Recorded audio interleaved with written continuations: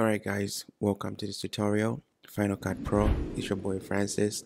First things first, please click the like button for me just to show that you appreciate these, and at least it's going to show more people here on YouTube.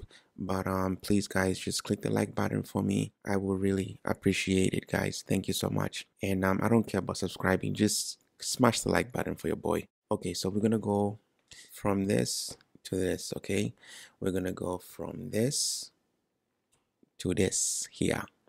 Okay, so how do we do that? So let's take this off first of all.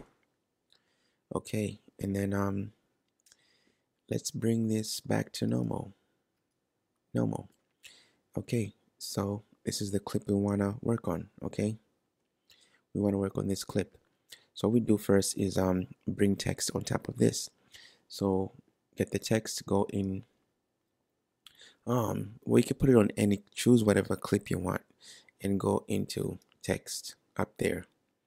Go into text and then just go on titles and just do the basic one. Just do the basic title. Okay, grab the basic title, put it here on the clip you want.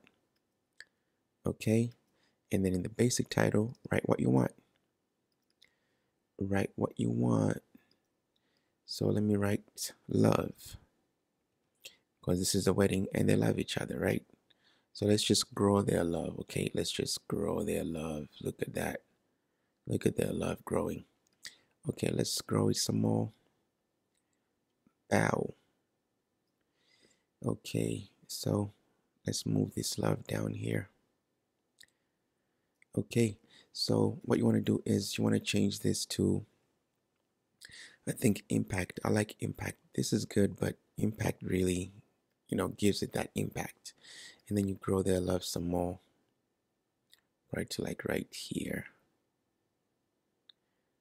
Okay, the good thing with Final Cut Pro, guys, I love Final Cut Pro. Premiere Pro, I love Final Cut Pro more than Premiere Pro. It's just so flexible, guys. So you go like that, and then now what you do from here is you just go on, you can actually position the text as well. When you go on the video here, you can position the text. See that? You can actually position the text, which is beautiful, guys. Okay, so all you do is go to blend mode and go to stencil alpha. Bow. That's it.